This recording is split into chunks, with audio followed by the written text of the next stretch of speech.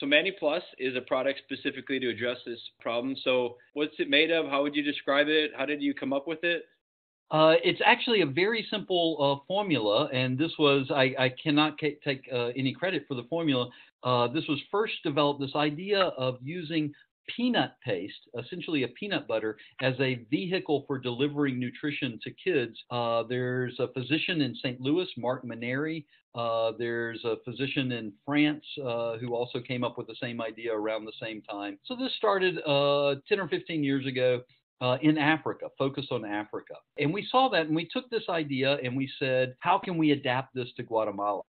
The ingredients are quite simple. It is peanuts, peanut paste, vegetable oil, a little bit of sugar, and a vitamin mineral mix and powdered milk that goes into it. And it's a paste. We package it in a little sachet. It's sort of like a large ketchup package, and everything, this is all blended together. It's very tasty, tastes like a sweet peanut butter treat. There's a little bit of a metallic aftertaste because of all the vitamins and minerals. It's a little vitamin and mineral bomb. And the kids can just tear the corner off and eat it straight out of the package. It's nice this way. Some other products that have been used against malnutrition have been gruels, for example, and they require the family to boil water, which is a cost. And if you're really, really poor, going out and getting wood or buying a little bit of propane to boil water is not an insignificant cost. And they also taste really poorly if you don't put sugar in them. So some programs have been putting the burden on families to get all of this other stuff after they get the product. And ours is ready to go. Vitamin and mineral bomb. I'm going to have my kids think about that when I want them to take their vitamins. So they'll think and that's we pretty customized it exactly to the nutritional deficiencies of Central America and Guatemala, which are different than other parts of the world. Vitamin A is not an issue in Guatemala.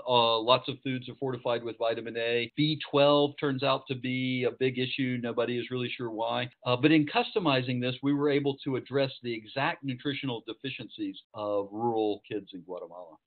So it's not a meal replacement. It's not a dose of calories. It's a specific, like a nutritional intervention product, not a meal replacement. So it's not a lot of calories. It's the taste in the peanut butter. My kids they love it. My little 15-month-old, he chases you around when you got a packet and he can't wait for more. So kids do Love like to it. hear that. Yeah, no, you're exactly right. And that's a really important point. We don't want to replace food.